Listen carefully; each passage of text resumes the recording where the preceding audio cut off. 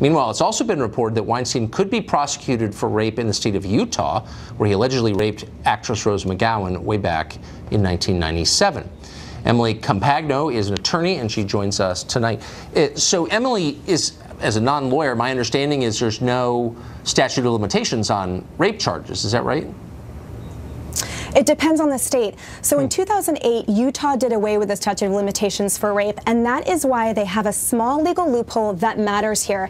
They have what's known as absentee tolling. So if someone is accused of a crime in the state of Utah but leaves the state's borders, the statute of limitations stops until and unless they return to that state. So all that matters here for Weinstein to be able to be prosecuted in that state is that Rose McGowan's case was ripe for prosecution in 2008 when they did away with rape statute of limitations. And because of this absentee tolling, then that's possible. So not only would it be a refreshing relief, frankly, for a state to prosecute him, but it would also be legally sound.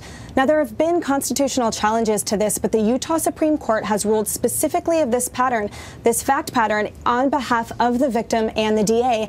And the United States Supreme Court has ruled that this violence against women in state borders is not subject to the Commerce Clause. So that means that constitutional arguments on Weinstein's behalf touching on federalism, that it won't work here. It's just civil and corporate precedent. So here it will be sound.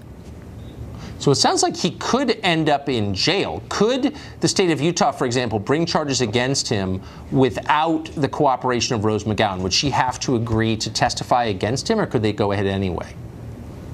They can go ahead anyway. And, you know, of course, historical crimes, as they're called, which are ones in the past, they're difficult to prosecute because there's witness corroboration that pales in memory and credibility, let alone whether a victim fails to testify. But that being said, you know, a 20-year-old rape is just as deserving of prosecution and punishment as a recent one, and the Utah DA can absolutely proceed.